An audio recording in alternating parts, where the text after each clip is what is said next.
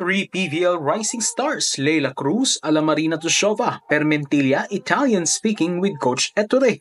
Alcantara, PLDT starter na. Pero bagayan ka Vheadz subscribe notification bell para update ko dito sa ating channel. Matapos ang naging laro noong nakarang Martes, may tatlong rising stars tayong nakitang umusbong ngayon sa PVL. Una, ang newly appointed team captain ng Next-led Chameleons na si Permentilla. Bukod sa pagiging best player, alam nyo ba na may kakayanan si Permentilla na makipag-usap ng fluent Italian sa kanilang coach na si Coach Ettore. May Italian roots kasi si Permentilla sa kanyang family kaya nakakaintindi at nakakasalita siya ng Italiano. Nandun talaga yung connection, and sometimes during the game, during training, if he wants to tell me something like super quick lang, he would tell it to me in Italian. Parang bilis lang talaga sabihin, something like that. Nagtala si Permentilla ng 21 huge points sa fight nila versus PLDT na impressive para sa former Adams and Lady Falcon. I mean, sometimes during the game, it's helpful to give one of your players some indication in a language that only we can understand. Also, because you guys are better than me in English, so every time that I gave my team some indication a little too loud in English, obviously the people on the other side, on the front row of the other team, they understand what I'm talking about. So sometimes it's better to use some kind of little Italian trick. You know, when you play a first game like against PLDT, the risk is to take 3-0 in 25 minutes per set and go home depressed. And now we can exit this game having hope and understanding that maybe we can be kind of good in this conference. With good organization, fewer mistakes, and solid volleyball, we can be good. Yan ang pahayag ni Coach Ettore.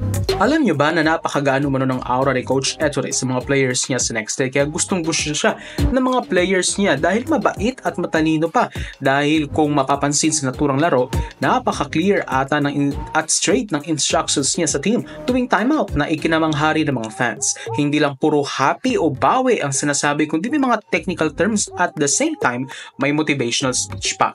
From one Lady Falcon to another, kumilang rin si PLDT newly appointed starting setter Alcantara sa naturang game kung saan siya ang nagtimon sa PLDT sa huge win na yun. Walang cav, walang DMAT, step up si Angge for the high-speed hitters. Siyempre, nagpapasalamat pa ako sa tiwala ni Coach sa akin. In-embrace ko lang din yung role ko and focus lang talaga. Wala namang choice, tinanggap ko lang, bukal naman sa loob ko, and inisip ko rin na it's my time na rin para mag-step up. Buo ang tiwala sa kanya ni PLDT Coach Ralph. Break it forth.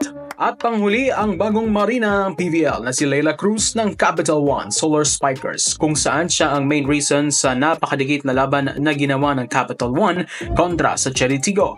Cruz led the way for the Solar Spikers, producing a career best 20 points, 14 on attacks, 5 on blocks, and 1 from service ace, while also displaying her floor defense with 16 excellent digs. Activated ang inner Marina ni Cruz. Siguro po may factor rin yun, wala na si Marina, syempre nag-look kami sino yung mag-step up. Siguro gusto ko rin kasi umako ng responsibility kaya I try my best talaga na mag-deliver ng points.